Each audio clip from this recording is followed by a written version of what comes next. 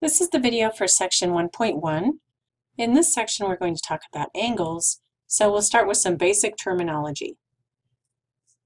First, we've got the line AB, which is the line that goes through points A and B. And to write a symbol for this, we'd write AB with a line over the top. And this is a line because it's got arrows on both ends, both in the picture and with the symbol. The next one is a line segment.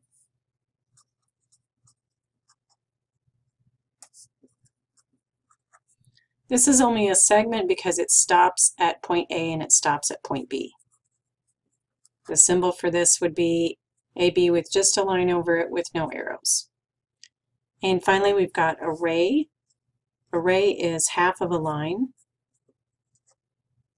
So this one actually starts at point A, and after point B it continues on. So it's got a point on one end where it stops, and on the other end it's got an arrow. And that's how we draw the symbol for that one. Now if we put all this together, we get an angle. An angle is made up of two rays.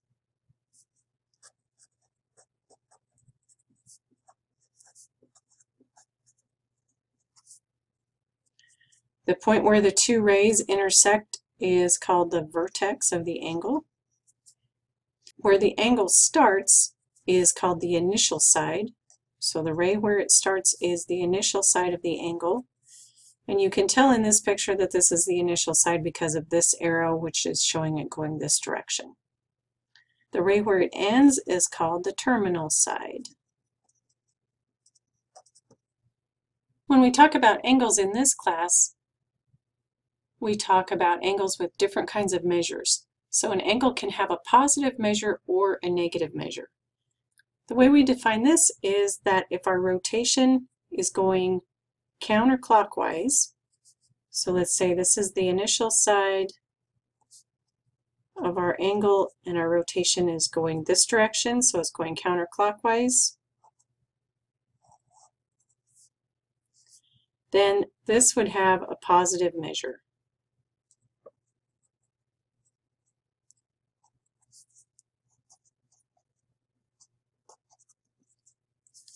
On the other hand, if this is the initial side and the rotation is going clockwise, so if we were going this direction and this was our angle, then this angle would have a negative measure.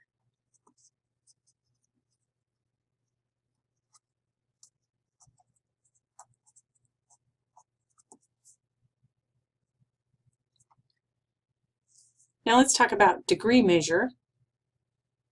So first of all, in degrees, if we go one complete rotation, so if we start at the initial side and go all the way around and the terminal side meets up back with our initial side, then that is an angle of 360 degrees.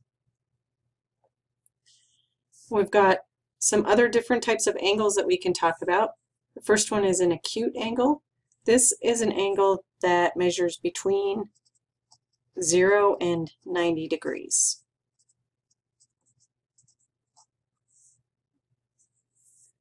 A right angle is one that measures exactly 90 degrees. An obtuse angle is one that's between 90 degrees and 180 degrees. And a straight angle measures exactly 180 degrees. Now we can also talk about what angles do together. If we have complementary angles, that means that their measures add up to 90 degrees.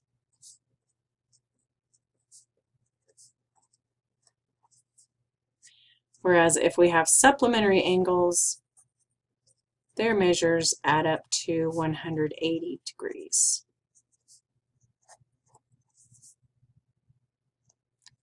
So let's look at finding the complement and the supplement of an angle. So we have an angle that measures 55 degrees, and we want to find the measure of both its complement and its supplement.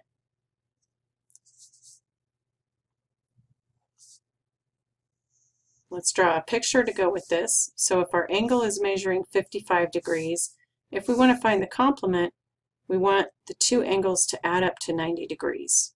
So we want to have a right angle here. So here's our 55-degree angle. The complementary angle would be the one that would complete this 90-degree angle.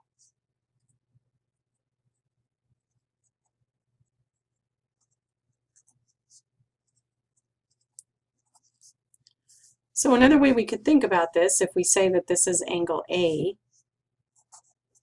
if we take angle A and add our 55-degree angle, we want those two to add up to 90 degrees. So really all we need to do to find the measure of A is subtract our 55 degrees from 90 degrees. And that would give us 35 degrees. We can do the same thing for the supplement, only with this one, we want the two angles to add up to 180 degrees, so that would give us a straight angle instead of a right angle. So this angle is 180 degrees. If we draw in our 55-degree angle, then let's call this other angle B. And we want these two to add up to 180.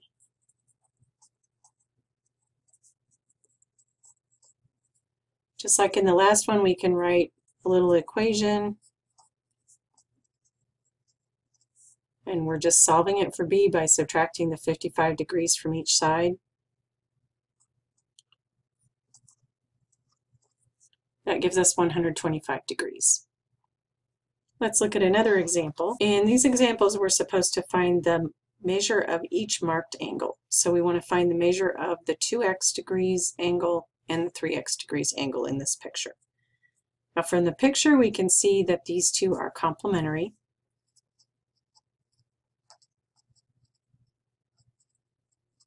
They add up to 90 degrees. That means if we take the 2x degrees and add it to the 3x degrees, we should get 90 degrees.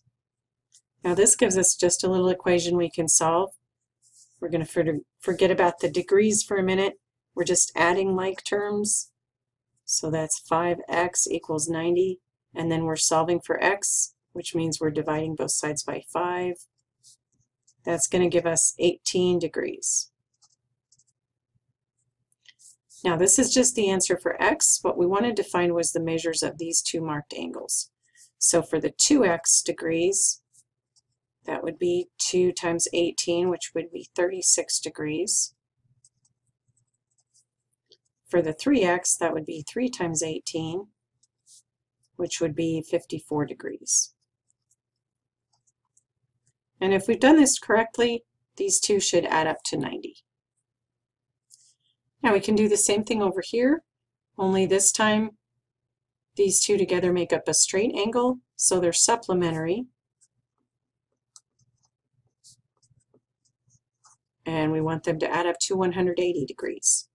So we're combining our like terms to get 9x, then we're dividing both sides by 9, which gives us x equals 20 degrees.